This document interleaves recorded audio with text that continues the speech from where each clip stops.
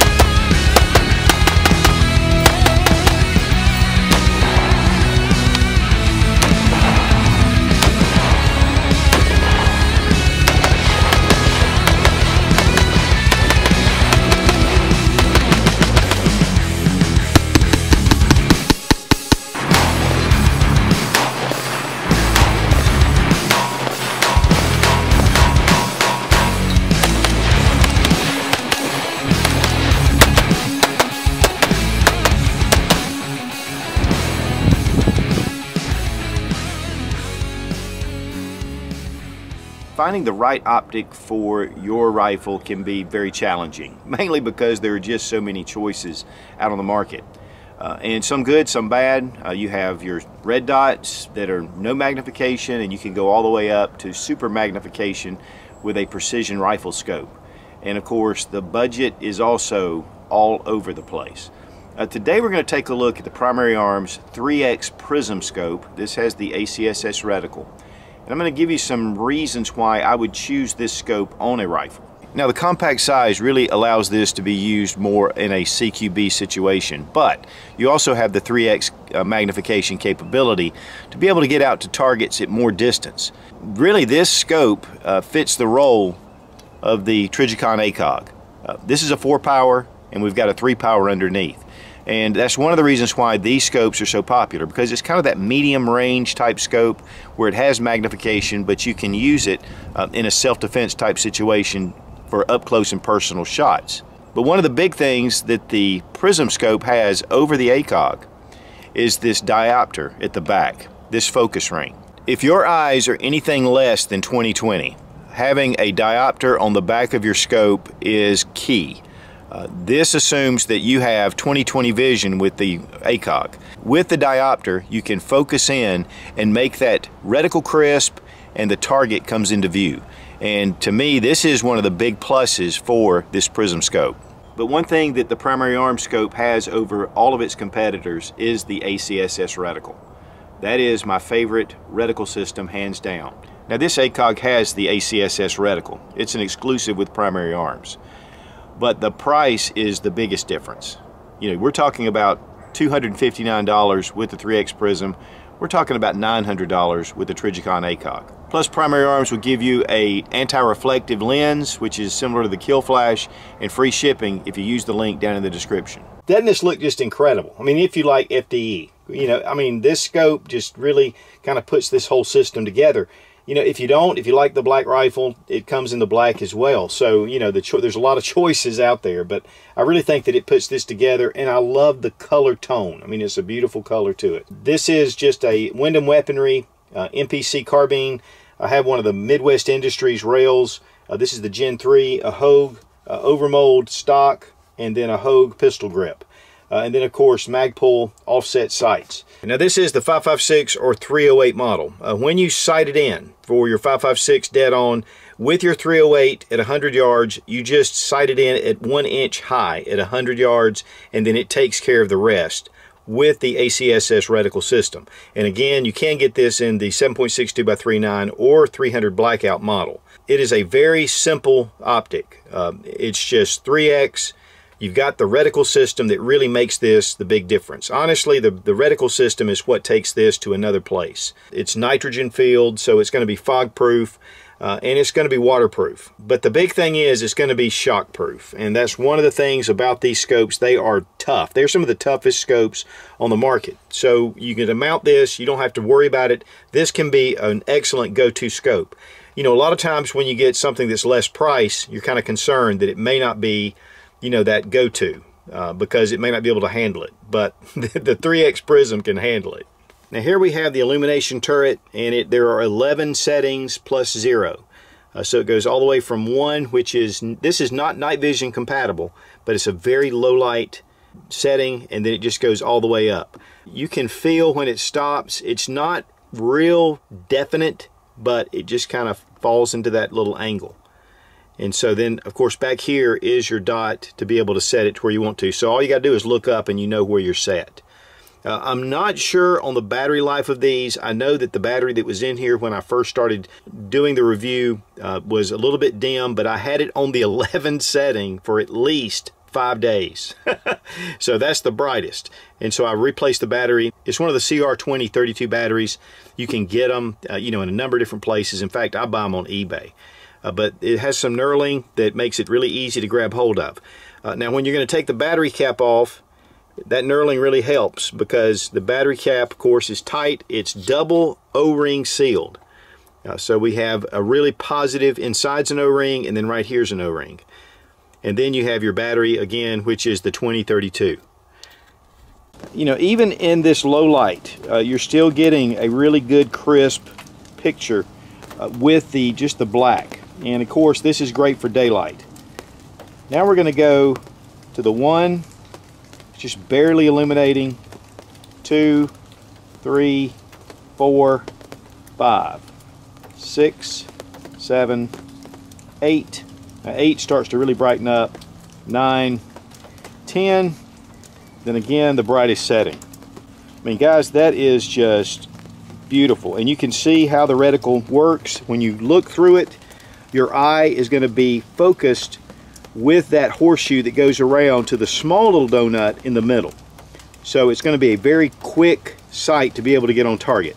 And this is how I typically run it in the black, and you can see, guys, it just picks up. So even if your electronics fail, you've still got your etched reticle. Now the ACSS, or Advanced Combat Sighting System reticle, is to me one of the best on the market. There's no math involved. It's an auto ranging scope. It has a bullet drop compensation. It has wind holdovers, and it has leads for running or walking targets. The large donut ring on the outside allows you to really focus in for CQB. Then when you have the small inner donut, you're able to kind of fine tune. It goes from 200 dead on. So from 1 to 200 dead on. Then at the inside of the horseshoe, it's 300 yards. And then the next line is 400, 500, and then 600. The little hash marks that go down the bullet drop compensator represent 18 inches at those distances, which is the shoulder width of the average man. And then on the right and left side of the donut, you see those little grids. That's for a man standing 5 foot 10 inches. So if a man is standing within the bracket with his feet at the bottom and his head touching the top line, he is at 300 yards, 400 yards, 500 yards. And then if his feet are touching the bottom and that last line, that means that he is at 600 yards. Now the 2 dots on either side of the inner donut are leads. And a man running at 8.6 miles per hour, you place the dot on him and fire, and by the time he reaches the center, you'll hit your target. With a man walking, it's the outside of the donut, then you fire, and then by the time he gets to the center, the shot will hit. Now the vertical line that goes down from the center donut, those are 5 mile per hour leads. So if the wind is blowing 5 miles per hour, you just use each of the dots, and then if it's 10, you just double it. And once you start using the ACSS reticle system, it is really simple. And that's what I love about this optic.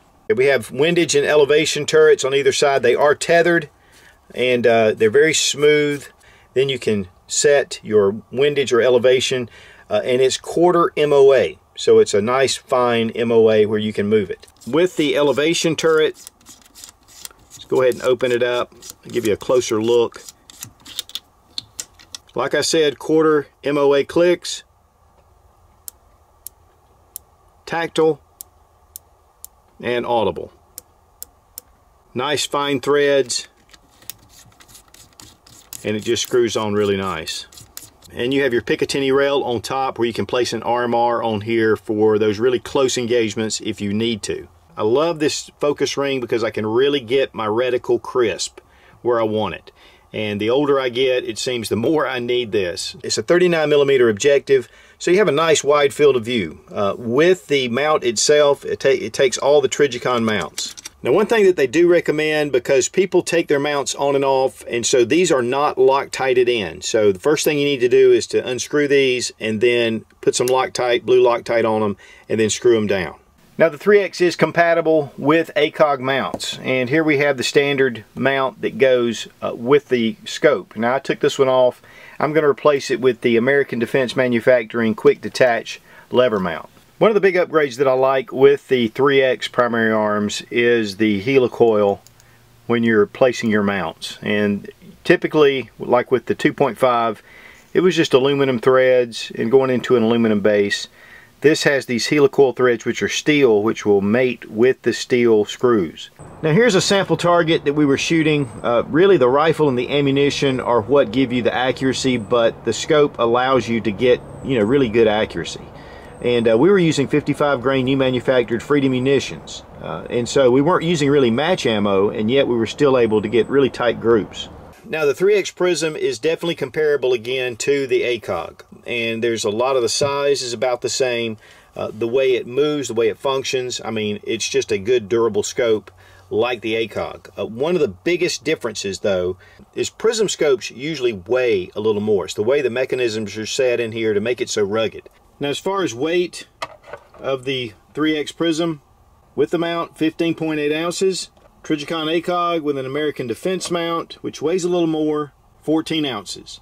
So you have a couple of ounce difference, but the American Defense mount's going to weigh a little more, so we're probably talking more about 13 ounces. I believe this scope, I checked on the Primary Arms website, these were $8.99, so under $1,000. So if you really want the weight savings and spend the extra money, then go for it. But as far as capability-wise, I think the 3X is going to suit well. Now, the ACOG does have a tritium insert, which is very faint, but it's very effective. And then we also have the fiber optic right here to light up your reticle system. Now, the Primary Arms is illuminated, and that makes a difference, but it is an etched reticle. So it's really two different systems, but they pretty much work the same and fit the same roles. But again, guys, I'm not trying to talk you out of the ACOG. It is awesome. Now, the 3X Prism does come with scope caps. I took them off and I didn't have them handy, but they are included. Now, these scopes are multi-coated and the glass is really nice in these scopes for the price. But it's very reflective as well, and so that little anti-reflective device that screws right in here would be very helpful. I want to thank Freedom Munitions for sponsoring the ammo. You get a 5% Such 00 discount on the Freedom Munitions website, which is always a good thing.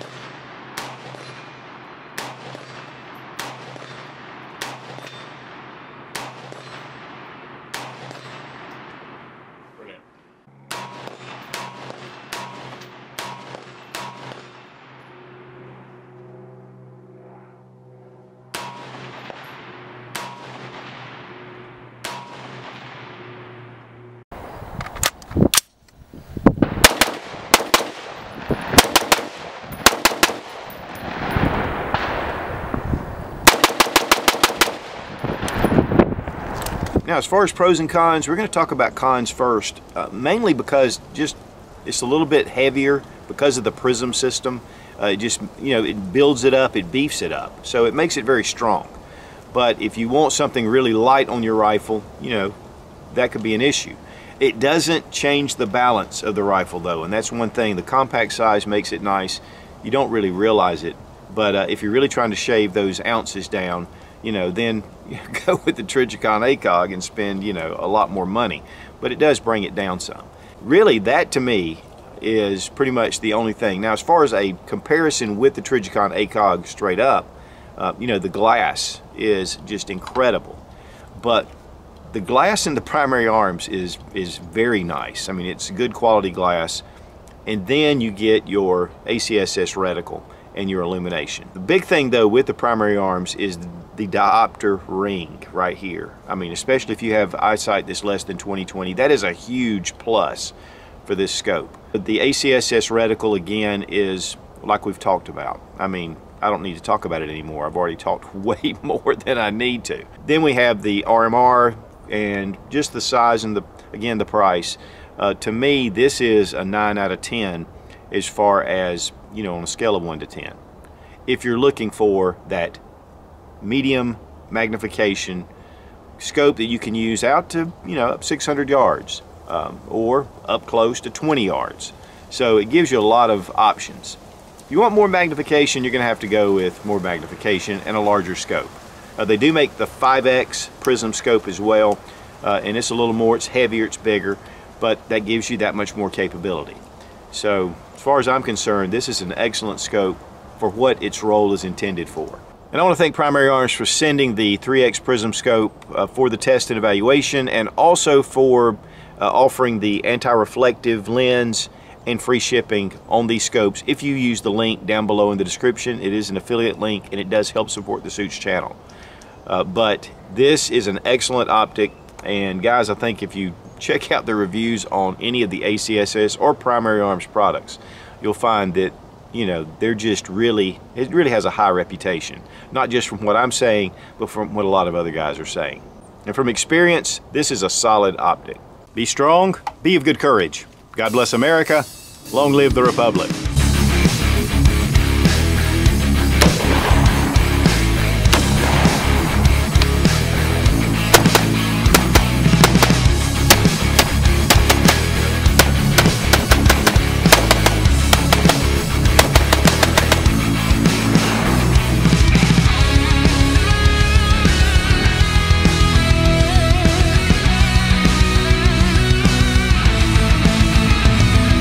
And so, where they're going to give you a, so if you want to go for, you know, a lot, if you're really wanting to get superior accuracy, again, it does have the retched eticle.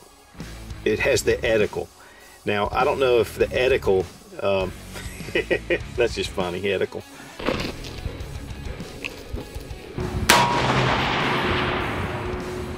Yes. That makes two of us.